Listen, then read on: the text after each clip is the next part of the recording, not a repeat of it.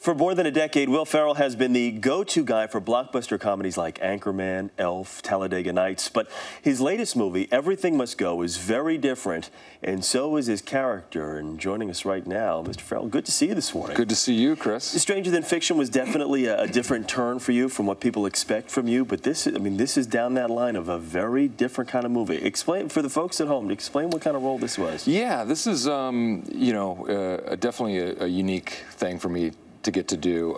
It's basically the story of a guy who's, finds out in one day that he's fired from his job after 13, 15 years.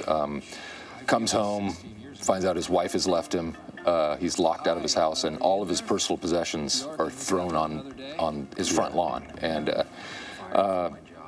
basically, his life is turned upside down. And instead of kind of fleeing the situation, he decides to essentially live on his front lawn. Fully embrace it. Yes, and in the process of that, he has a yard sale, thus the title Everything Must Go, and kind of figures out his life in the process. What was it about this role, though, that kind of attracted you to this? Because this was shot in 10 days, it was all done in Arizona, no special effects or anything. Right. This is very basic. Yeah, I haven't done a ton of independent movies, so I was attracted to that. I thought it was such a unique premise, and it was an opportunity for me to get to do something very real. It's it's a character that's extremely relatable to everyone. A lot of people, it's funny because I went into watching this movie not really knowing what it was about, and there was times where I wanted to laugh, but I wasn't sure if I should laugh, and then I did laugh, and I'm like, oh, maybe I feel guilty for laughing. But there are some moments that are just organically funny in the movie, not laugh out loud hysterics, but you can see the humor. It's a very subtle comedy. At the same time, it's there's a lot of dramatic moments, and that's what I love about it. It's just a real story, and like real life, there's times when you cry and times when you laugh, and it kind of encompasses all that. You strike up this great relationship with one of the neighborhood kids. We've got a clip we want to show you real quick. We'll take a look at it and we'll talk after we see it. You might want to come work for me. What kind of work?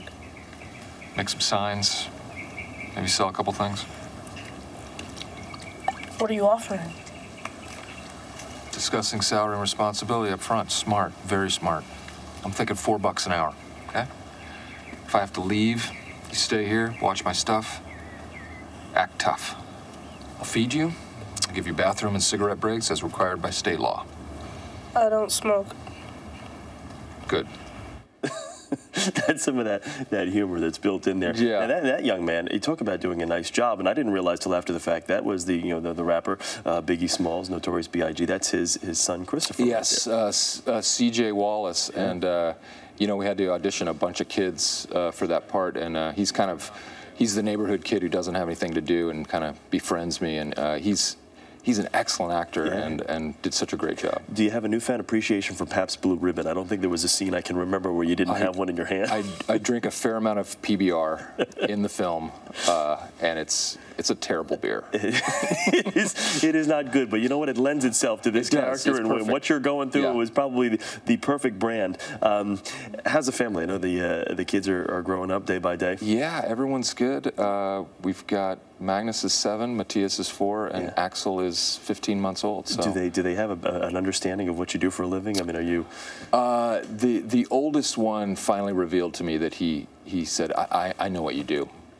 You're in movies. And I said, are you okay with that? And he's like, yeah, I'm fine. I'm fine with it.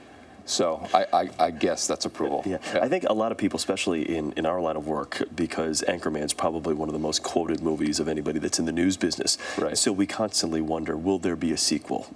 There's rumors that there will be, and then it's off the table. What's the good word there? We are trying to achieve that. Yes, we're trying to get that done. You have so.